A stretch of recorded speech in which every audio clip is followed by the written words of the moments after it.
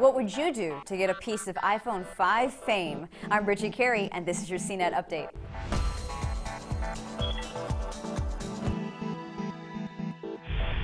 Let's start today's show with some crazy, shall we? There are already people in line at the New York City flagship Apple store waiting for the iPhone 5, which doesn't go on sale until Friday, September 21st.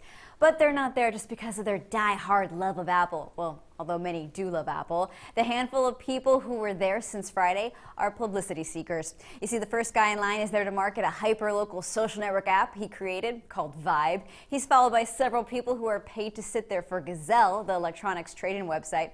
Gazelle is giving them a free phone for being there and wearing their shirts. There's also a founder of an online financial service hoping to promote his company. And on launch day, you can expect many more companies to be taking advantage of all the fans and media outlets that are drawn to the event. Well, they figured out how to get press. Let's just hope they figured out a way to shower.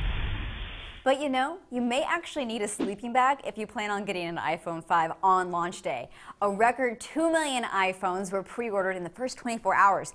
That's about double the first day pre-orders for the last iPhone. One analyst is estimating sales could reach 10 million within the first week. But if Samsung is more your style, the company said it plans to unveil the Galaxy S4 in February, and it will hit stores about a month later.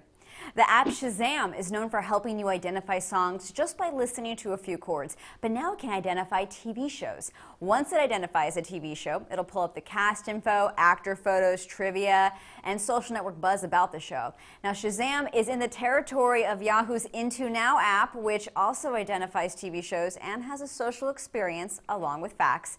But IntoNow creates screen captures that you can share, so it's still one step ahead.